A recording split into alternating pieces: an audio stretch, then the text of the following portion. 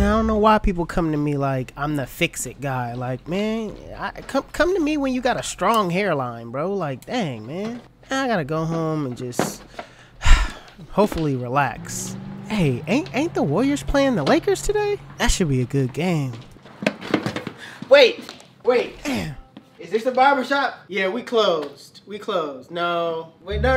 Listen. I need a cut. I know y'all about to close. No, I was just about to wrap everything up right now. I know it's dark outside. It ain't got nothing to do with being dark outside, bro. You want to go home to your wife or your lady, whoever you got at home, okay? Your dog, whatever. Listen, I need a cut, okay? Sir. I got a wedding going on tomorrow, you know what I'm saying? My mom's getting married to my grandpa. You know what I'm saying? I need to be there. I'm supposed to rob this jewelry store, all right, at 2 a.m. tonight in the morning, okay? I gotta walk my cat to the dog park. All together, I just got a lot of stuff going on that you won't be able to understand. Do you have time to cut me or not? I don't have time, bro. You saying you don't, but I know you do. You ain't got nothing to do that's more important than this haircut. No, I'm sorry. Well, you could go up the street. And I know. There's other barbershops in town that you could go to. Listen, I'm not going to no other barbershop. They all closed. Sir. This is the only one I can find. No, this is not the only one, sir. That was open before. Sir. Yeah, so you got me, right? No. 20 bucks? $20? What do you usually charge? I usually charge 60. 60 is too much. Sir. Please. No. Please. No. Please, sir. No. Have a heart. No. Please. No. Please. Get out of my shop!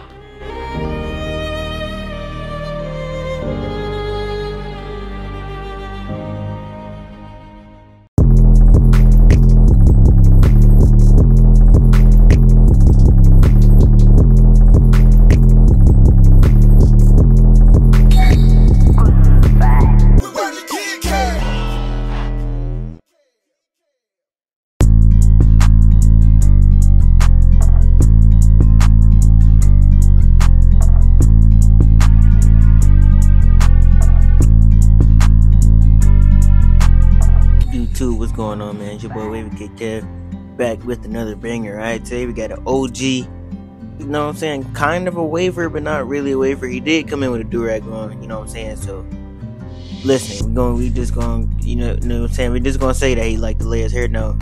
So before I get into this tutorial, you know what I'm saying, CT Barber Expo is coming up. Dang, I can't talk for nothing. CT Barber Expo is coming up, man. If you guys are coming, listen, I just want to tell you this. You guys need to be ready to, just come to learn, okay? I need you to come to learn. I need you to come ready and prepared to talk to anybody that you look up to network with these businesses that's going to be there. And anybody you see there, you need to try to talk to them, figure out what they do, figure out who they know, just so you can get yourself in conversations that you would never be in, and, you know, conversation that you won't know can set you up for life. You know what I'm saying? Like, a lot of people that I talked to last year has set me up for life now. You know what I'm saying? Like, you need to start valuing your relationships, but you have to go to these events to create them. You know what I'm saying? CT Barber Expo is the biggest one. So if you guys are coming, make sure you come ready to learn and ready to talk to these people that's going to be there. Because if you're just there, you're going to miss out. I promise you.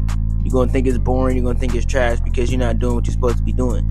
But if you go there with the right mindset, you talking to the right people, you coming ready to learn, you got your money to spend on some supplies, you know what I'm saying? I don't say come for that, but you do want to get some new supplies. It's just part of the barber game. You want to get new stuff to motivate you to do better. But I'm done rambling about that, man. But I just know it's gonna be super lit this year. I will drop that vlog. I think I'm going to drop that vlog on the main channel. We'll see what happens. But yeah, so to get into this tutorial, first thing I did was take it with the 2-guard. It wasn't cutting off anything, so I used the 1-guard open. Brushed it back down with my soft wave brush. Now I'm just getting into my taper. Did my bald guideline. The lever open. The 1-guard open. The 2 open. And then I closed the lever on the 2-guard. Came back down with the 1-guard. Now I'm using my 0 close right now just to take out that middle guideline. And as you guys can see, when I put in that lever open guideline, it did cut like really, like it didn't even look like it was hair there. You know what I'm saying? You guys have to be aware that the hair is there. It's just super light. You know what I'm saying? This is how my hair cuts actually. When you do a lever open on my hair, you really can't see it. You know what I'm saying? You gotta look real hard, or you just have to memorize where it was at.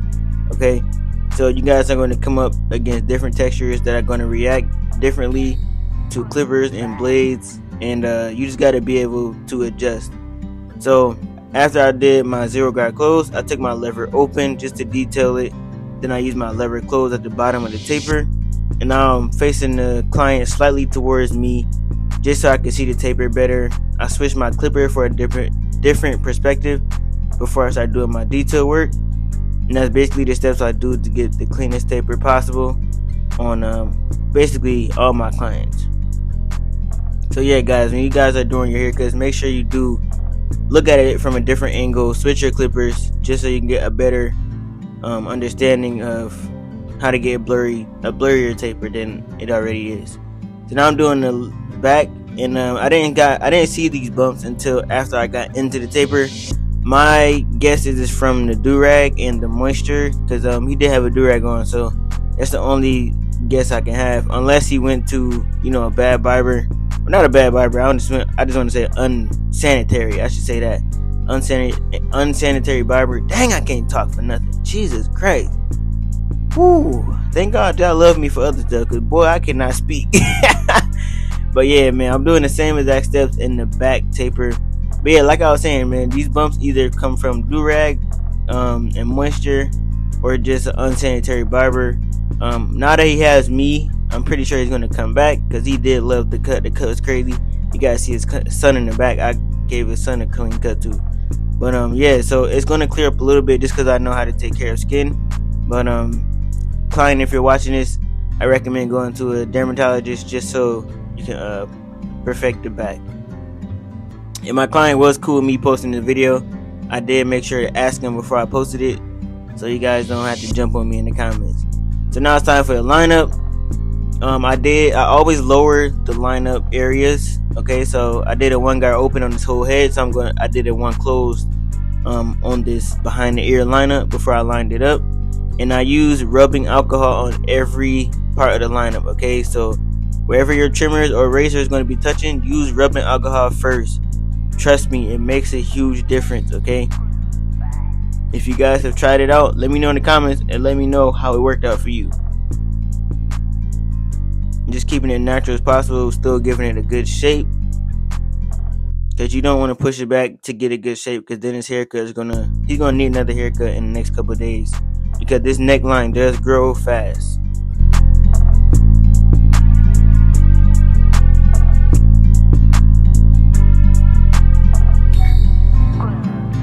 As you guys can see, everything I do to the rest of the haircut, I do to the beard as well. Fading system is the same, and so is the lineup system. So you guys see, I'm using the rubbing alcohol. Like I said, I do use this on the whole head, not just the front part. It just basically prepares the skin to use the hairspray. It allows the hairspray to sit, you know, to really dry out the skin better. And it also allows the enhancements to last longer too, because you're putting it on a clean, dry hairline. Now it's time for the hairline. And my client has that hairline that kind of, you know, sits on top of his head, so you have to use your trimmers at a certain angle. These type of lineups are not easy for people that don't know what they're doing, or don't have that much experience, or simply just don't have the vision. Some barbers just don't have the lineup vision that they need to accomplish like a lineup like this. You know what I'm saying? And it's not a bad thing, you know. It takes some barbers longer than others to get it, but if you do it, you know what I'm saying, practice, and you really want to get it, you're going to end up getting it. Okay, so I'm just trying my best to make sure it's symmetrical to his head shape, because he doesn't have, you know, like the average, you know, regular head shape. And that's not me talking about my client. I just need to make sure you guys understand what I'm talking about. So I'm saying it in barber terms. Some of y'all be saying in the comments I be roasting my clients. Man, I don't be roasting my clients. I just try to say it to where a beginner barber can understand why I'm doing what I'm doing. You know what I'm saying? And all my clients are cool with me putting them on the camera, and they're cool with what I say. You know what I'm saying? So y'all gotta chill in the comment section. So my guy did not. I did ask him, did he want enhancements? He didn't really know what they were, but he was like, what does it do? I said, it basically just make it more crispier than it already is. He's like, okay, cool, let's try it out. You know what I'm saying? He did like the cut. He did like the enhancements. This was my first time cutting them, so we'll see if he asks for it again. We'll see if he don't. But this cut came out super duper clean. It was clean before enhancements, and you guys are going to see how crazy clean it is after. So right now I'm just lining up his mustache. I did leave it a little bit thicker than I would on a regular person, just because the beard line is going to be so high. So I kind of want them to connect a little bit. But his mustache was like super bushy, so he cut it down a little bit more than his natural mustache line, just because we don't want it to look super bushy on his face. We want it to look like he has a fresh cut. So I'm using my razor. And when you guys use this, make sure you use your razor at a 45-degree angle. Stretch the skin, but don't overstretch it, okay? But you do want to stretch the skin, and just go slow. If you're not used to using the razor, just make sure you go slow, take your time, and you know what I'm saying, just stay patient. Right now I'm doing the beard line. I did use a little bit of hairspray on the beard just to get that super crispy ash line. As you guys can see, I'm kind of stretching and going, just making sure I get that shape that I want before I use the enhancements. Now we're using the enhancements on the beard. You don't want to cover up them grays. I was kind of just spraying on the black hair, you know what I'm saying, so it could look more natural. You guys are gonna see when he's done with this cut is gonna be crispy. I'm telling you, the beard line is on point, the edge up is on point, the tapers look perfect. I'm telling you, man, this cut is one of the ones. I'm telling you. So you guys can see how I'm taking my time. I put this one in real time. You guys can see how I'm taking my time, just stretching that skin. Using the razor at a 45-degree angle.